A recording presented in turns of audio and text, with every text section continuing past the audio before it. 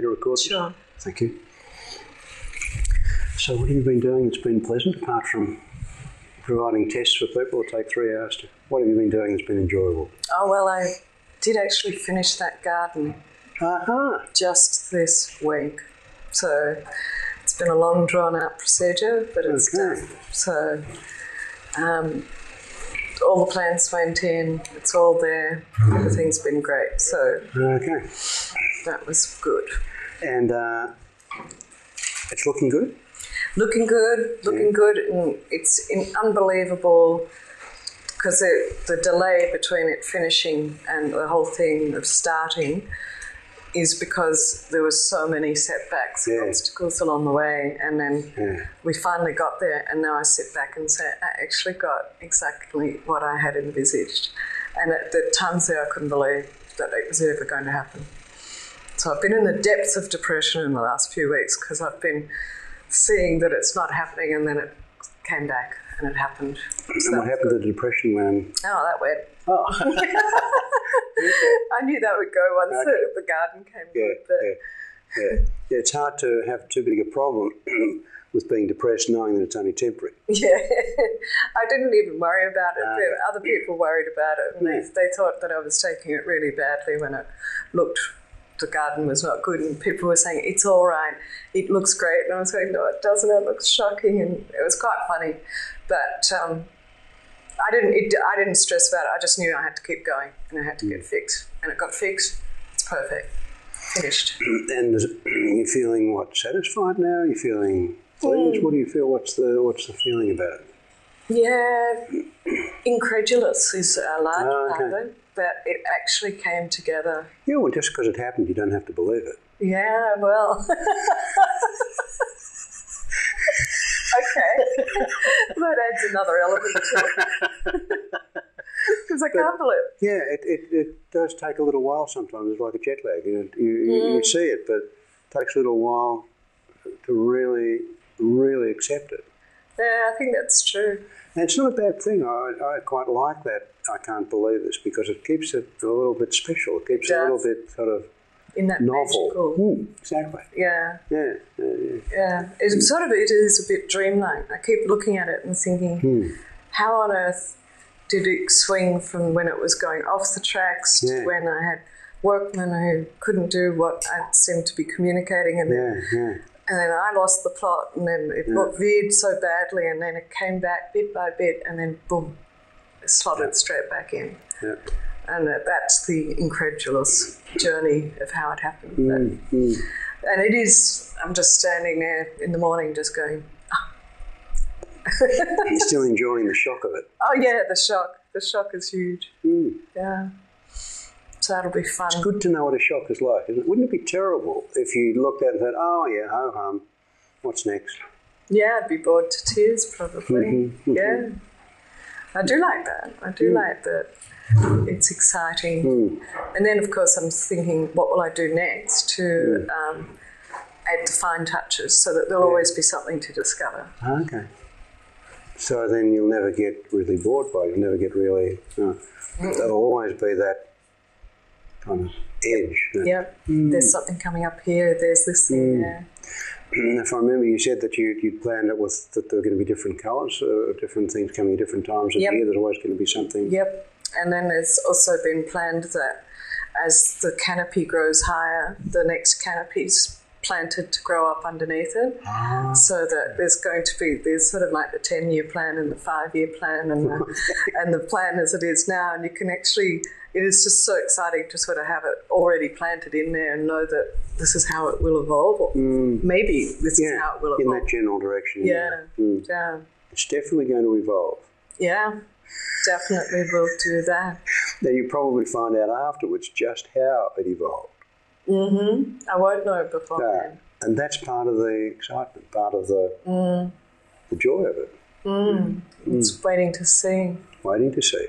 And getting through that feeling like it's never going to happen. It's just too much. Too many things have gone wrong. It's just too much damage here, too much trauma here. Now, you said there was something that you were interested to explore, to make a difference to, something that had happened. Yeah. When my son was 6, Peter is his name, he got meningococcal septicemia. Mm-hmm. And he got very, very ill very rapidly. He had sort of what looked like a cold and a fever. And that day I was meant to go out, and all day I actually had a babysitter booked, and he came in to me at 7 o'clock and he was just burning up. And I gave him a drink of water and he just vomited it up everywhere, and I saw how hot he was. And I took him and put him in a tepid bath to bring his temperature down. And he just looked so ill that I just reached, it was really weird. It was like I'd gone into a different mode. I reached for the phone, called the babysitter and said, I'm just cancelling today. I've got to stay. And I just put him to bed, and it was very uncharacteristic of him that he went to bed and stayed in bed. And that got me more and more worried, because with a cold he'd never ever responded that way before. And there's nothing more worrying than a well-behaved child. Exactly. And staying in his bed and sleeping. And anyway, I would go in every so often and take him drinks, because it was very hard to keep his temperature down. And I was giving him, 4-hourly Panadol and this, that, and the other. And I went in at one stage and made him actually get up to sit in front of the TV for a bit, because I was getting so worried about the way he was just lying there. And he then said, could you help me go to the toilet? I think I'm too weak to walk. So I did. And then half an hour later he said, I think I need to go again. And when I pulled his pants down, in his groin was the beginning of the petechial rash, the first one. And then I checked all over his body, and I found another few little pinpoints just around his ankle on that bone there that sticks out. And I thought, oh, maybe it's just some little blood droplets have just landed there, but I wiped my finger over it because it looked so transparent that I thought it was actually little blood bits coming out, and I wiped it and it didn't go away. And then I had that moment where I thought, the floor's opening up and I'm going to fall down. This is my son, has a really bad illness. So I rang my husband, who is a doctor, and he was at work, and he said, well, call the GP, because the GP had known us for 10 years. And I rang there, and they said, I explained everything. I said, he's got, I think he's got neck stiffness. I think he is photophobic. He's got the petechial rash. I think it's meningococcus. And they said, well, the waiting room's booked out and we've got people here for 2 hours. You'll have to just wait. And I said, no, I can't wait. If I'm right, he could be dead in 2 hours. And I then thought, well, I'll just take him into the children's. That's what I should do. And then I thought, that's amazing. I just gave a textbook answer for what is wrong with this child. That should have brought out really big emergency sort of thoughts in that doctor. So I rang back and I said, I'm getting a little flustered here. Maybe I didn't make myself clear. And I repeated it, petechial rash, the high temperatures, photophobia, and by then I checked he did have neck stiffness as well. And I was talking to the GP who knew I was a microbiologist who taught med students about microbiology. And he said, I still can't see you for 2 hours. Oh, my God. And I just said, right, well, I'm driving to the children's. And he just said, well, you do that. And I hung up and just got in the car. I had to get my autistic daughter, of course, and get her to get in the car. And it used to always be the sort of thing that she couldn't easily be moved in a rush. But I said to her, Peter's sick, get in the car. And she just got up and walked out and got in the car. Interesting. And we were driving along, she turned around and said to him, he was lying down in the back seat by now. He couldn't actually sit up. He'd started to get, the fluid was releasing out of his blood vessels. And it was like he was a sack full of water. If I carried him, the fluid was going from one end to the other. And I just had to lay him down. She leaned over and said, Peter, we're going to get you to the hospital in no time. And I was just driving along thinking, she's just made the first novel sentence of her life. And I went, this is a truly weird day. I know something special is happening here and it's not good. But anyway, I drove like the devil and got in there. and got held up by a really horrible nurse in triage who wouldn't see him, even though I begged people. And in the end, after waiting 20 minutes, I stacked a little tanty and said that you've got to see him now. He can't wait another minute. Because kids were going through with broken arms and getting seen first. And I was saying, it's now time. Yeah. And I tried to be good in the whole 20 minutes. And then they saw him and they just scrambled to intensive care, and it was okay. But then he nearly died. So it was really, really awful. He was in 45 minutes. He was on a ventilator and he was in a coma in an hour. They sent me out to go and buy the rifampicin for my husband and I to take, the antibiotic, to clear the carrier stain. And I went before he went to intensive care, and the whole time I was out buying this down in City Road, Brunswick, I was thinking I may never see my son alive again. Yeah. And it seemed really cruel that they'd sent me out of the hospital to go and buy that rather than calling a pharmacist. Yes, that is cruel. And I got back and he was in a coma. Actually. Yeah. More than cruel. And I got back and he was in a coma. And for the rest of the night, he was really just hanging on. And it got to about 3 in the morning or 2 in the morning. And I had been dozing and I woke up and went to see the team. It was just a team working around him. They had a doctor at his bedside all the time and about 5 nurses and technicians. Everything was being done.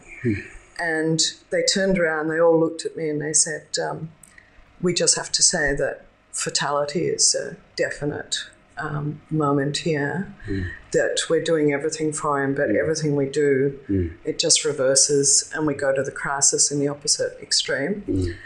And I went and woke my husband up, who'd fallen asleep, but he just walked in, saw all the readouts and just put his head down, and that was it. He just tuned out. And in fact, I just started to talk to Peter about all the things that he loved and all the good things that, because they were saying his heart was probably going to give out because his body was full of fluid. It was no longer within blood vessels and things. It was just swishing around. And his heart just wouldn't be able to pump it around. So I thought, if I can talk to him to get that heart to hang in there just for another 24 hours, they were doing their best to get the fluid load out of him. And so I talked to him about stuff that he loved. We were building a treehouse for him at the time. And I said, get out of here and there'll be a treehouse. And the little eyebrow went up, one eyebrow. And then I said, so there's the treehouse coming, and we did promise you a new bike. Up went the eyebrow. And then I said, and you know how you always want to play chess? We'll be playing chess so much, no eyebrow. And I'm going, ooh. So I tried it again, no eyebrow. Find out the important things. Yeah. And I went through like that, and I just kept naming. And for about 2 hours, I just named and talked to him about how we'd both been doing all this health and fitness stuff and that we could get back there. And I actually felt a tugging in my stomach, as though there was a cord linking him and I. And after about 2 hours, I looked up and there was a nurse at his head end, and she said, he's going to make it. And I said, yeah, I think so too. And everyone else was saying, we're in deep shit here. There's nothing good about to happen. And she and I just sat back and went, well, we feel something's changed. And he actually, he had a bit of a rocky road, but he came out of it and he survived. But what I'm finding now is that all these years later, actually what happened after that, we got him home, he was fine, and our marriage broke up. It had been on the rocks anyway. And but now what I find is sometimes I go into his room. It was much worse before when he was younger. But I go into his room to wake him up, and he sleeps in the nude. And if I walk in and see his chest just lying there and he's asleep, I get the flashback straight to intensive care. Yeah. And I think he's dying. Yeah. And I get the whole thing. And I can have this every morning before I even go to work some days. Yes. So, and I've also got this thing that I have this sort of belief now that the absolute worst can happen. Like, I remember sitting there at one stage thinking, I can accept if he comes out with brain damage, because I already have one child with brain damage. So if I could just be allowed to take him home, and I'll have him. And that was just a really amazing moment to get to that, to sort of think, I'll take my child with brain damage if I have to. Yeah. And now, so that really changed me a lot as a person, because I realised that the bad things can just keep happening. They can. They can.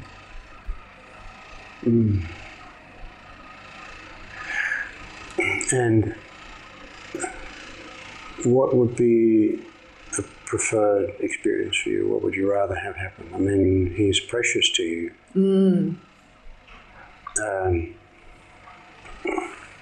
He always was, but somehow even more now. Yeah. And you don't want to lose that. No. So when you go in the morning, how would you like to, what would you like to have happen there?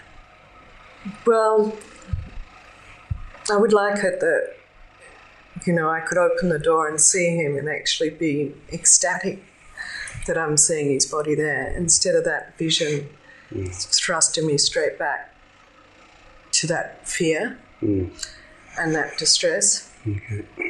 So when he came home and he got through it, there were some setbacks, but he got through it. And do you remember the first time that you saw him,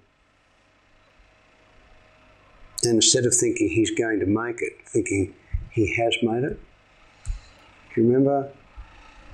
If you were to remember what it's like to look there back then, those years ago, and see him, and say, he has made it. And if you could just look at that for a moment, and perhaps as you're looking, have in the background the garden, knowing that the garden wasn't going to make it. Yeah. And even now you know the garden has made it. And maybe some bad things are going to happen. Certainly some things are going to happen in the garden. Some of them will be bad, you can be certain of that. But you can't believe that the garden has made it. But you look at the garden and there's some appreciation there, it's not exactly peaceful acceptance, but there's something. And that feeling, looking at the garden, I can't believe it, it's so good. And it's going to be even, as it grows, it's going to be even more. And having the garden in the background, and somehow seeing Peter now in the foreground, he's made it.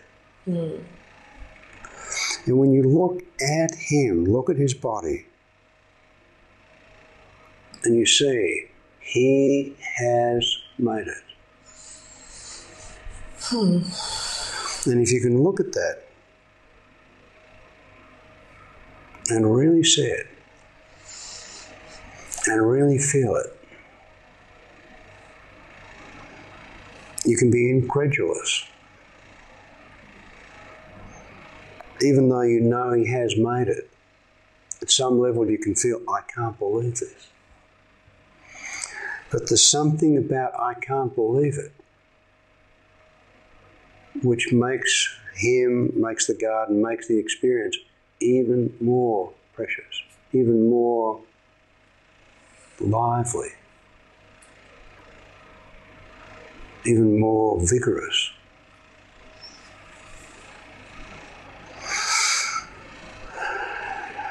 And as you look at that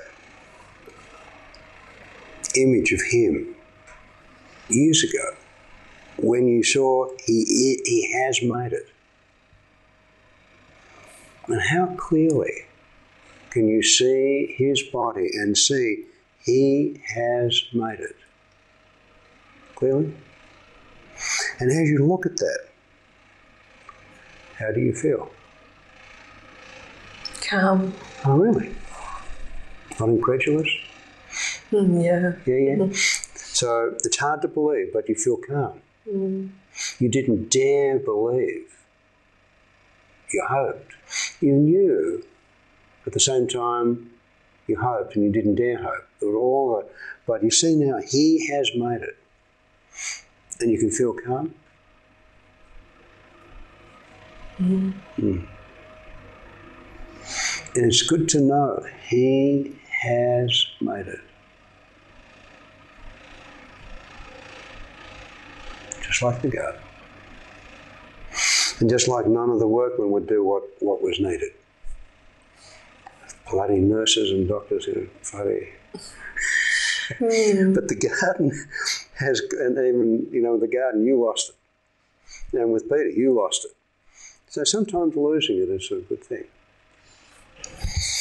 I'm reminded of that, one of my favourite stories that I may have even mentioned before, about a man living with his son. And a horse comes into the farm. Yeah, you know that story, and the neighbour says, that's good.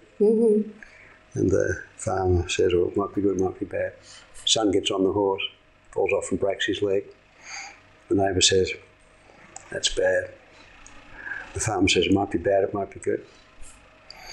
The king's recruiting people come around looking for soldiers. Boy's got a broken leg, can't go to the army. The neighbour says, oh, that's good. And the farmer says, well, it might be good, it might be bad. So we find out afterwards, eh? But my friend Bill McLeod told me that the end of that story was that the horse ran away.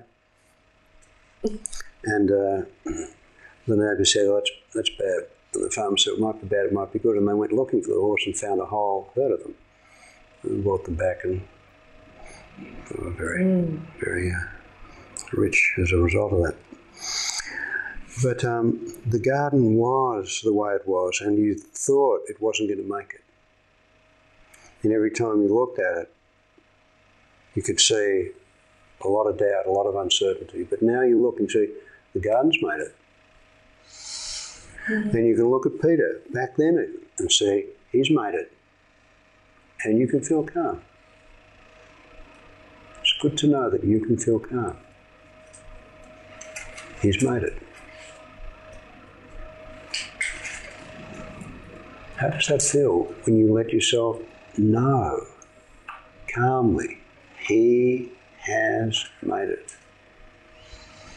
That feels good, but I guess the next thought is, what's the next thing? Oh, there'll be a next thing. That's a bit I'm worried about. Oh, fair enough. Well, that's future trauma. We'll have to deal with that later. But, I mean, there's stuff to do with the garden too. Some bad stuff's going to happen to that garden. Some of the plants might die. I don't know.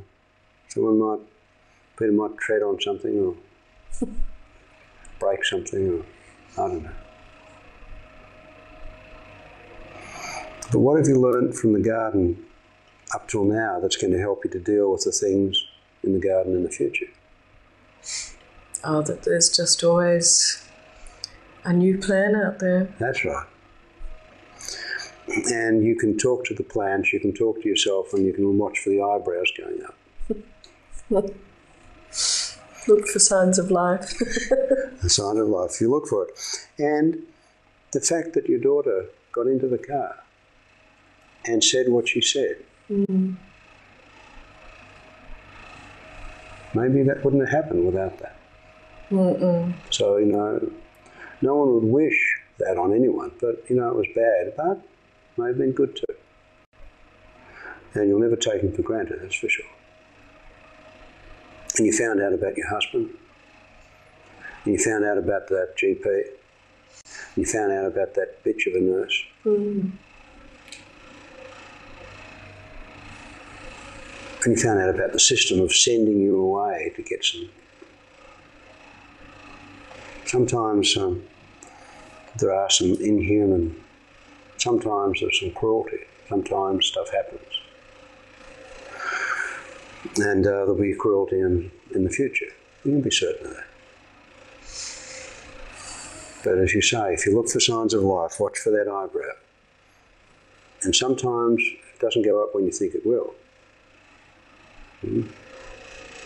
You thought it would go up with chest, but it didn't. And you found out something there. And the same thing can happen with the garden. Some unexpected things can happen. You can find out something. So you can find out what's important.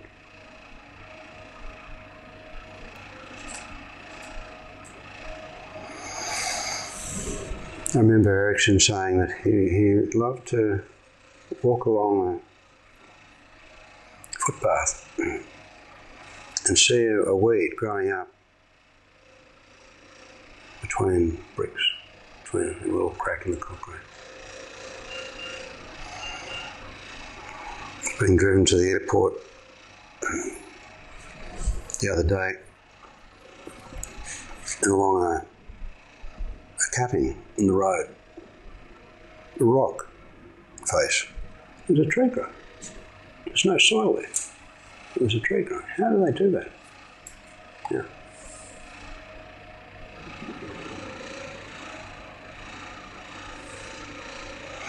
So when you look tomorrow morning and you see Peter and you see he has made it, how does that feel? Sort of good and right. Yeah. There may be some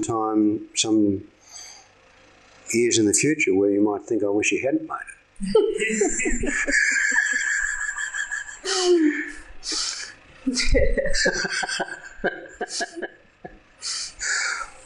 When I was 18, I crashed the family car for the second time in 6 weeks. I think my father wished I hadn't made it.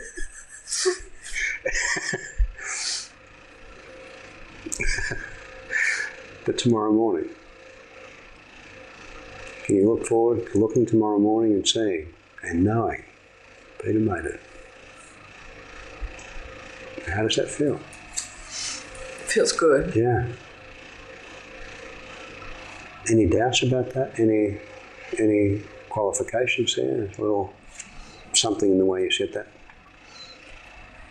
Oh, I think, no, I don't have doubts. I just think it's such a change. Yeah. It's going to be a change. Oh, okay. I can see it. Is it too drastic a change? Probably not too drastic. It'll be a good change. Yeah, but it might be nice if you didn't have it happen all at once. It may be tomorrow when you go and look, there might be, he made it, and there might be little shadows of he might not have, or wouldn't it be awful if he hadn't? That kind of, there might be some of that sort of shimmering around the edge of that. And I personally, and this is just my opinion, I think it would be beautiful if even in 10 years' time you were to see him and have just a momentary remembering of, was he going to make it? It helps to keep him precious. Like with the garden, to look back and think, there were times when you knew it was going to be catastrophic. Somehow makes it more precious. It does. You don't need to get rid of it totally. Is that more agreeable? Yeah, that is. Oh, good. That's great. Oh, good.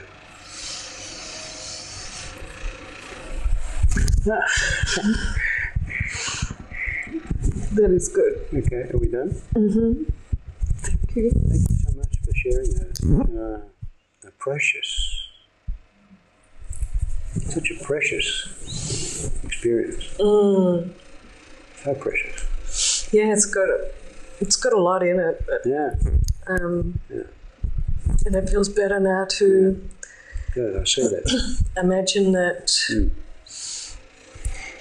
I even like that idea about just sort of not trying to get rid of it completely. Well, you let me know that because there was a way that you said yes, there was a kind of, it was like a little sniff of something there. Yeah. It wasn't quite Convinced. no, something like that.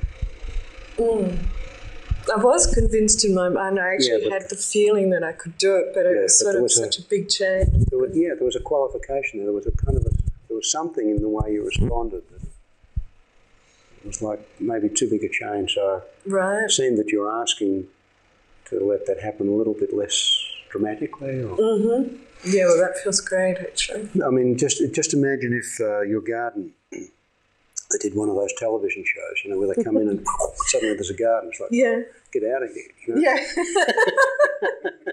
Yeah, you would be really deflated if you had that happen to you. I it'd be awful. In a weekend flat. This was really got my money's worth out of this. It's been about 3 months. Okay. They've just non-stop doing things. And, So maybe you might want to take 3 months to let this happen too. No, that could be right. And even some of the time, the flashbacks might be there very strongly, and you might think, "Oh, this is going to be permanent. There's no way out of this."